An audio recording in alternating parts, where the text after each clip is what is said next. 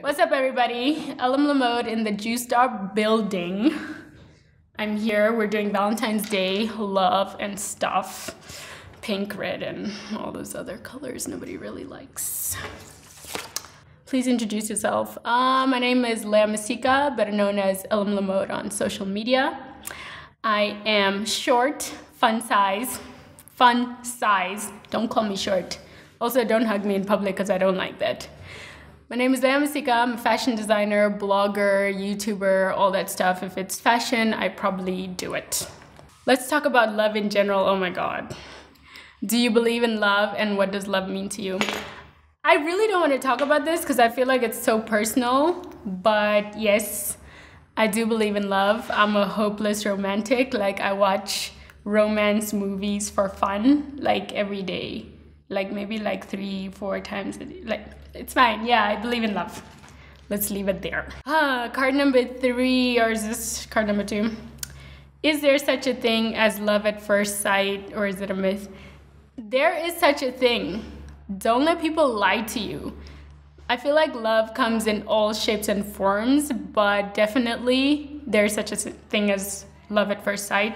I think my first love was at first sight, but we won't talk about where that ended. On a scale of 1 to 10, how stupid do you become when you fall in love?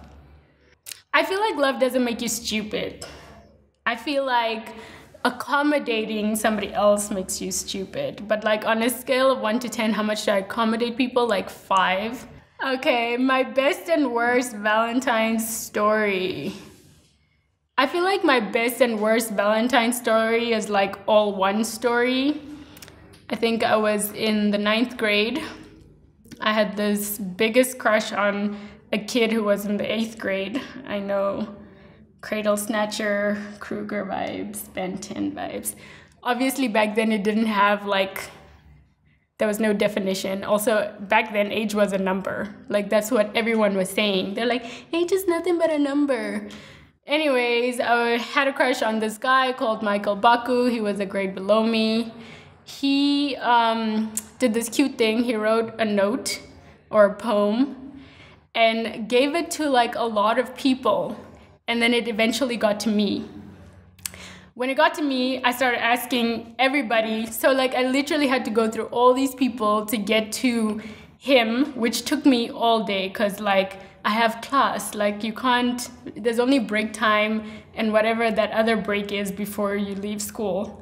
So literally I spent the entire day looking for this guy, knowing it was him, but I still had to go through the process. So like everybody would be like, oh, who gave you the note? Oh, I got it from Jesse.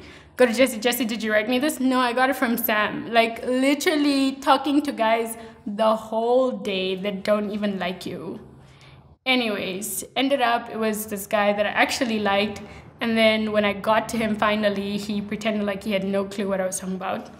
And I'm like, why can't you just tell me you love me? Like, why couldn't you just tell me you loved me? What is your all-time favorite romantic movie and why? Wow.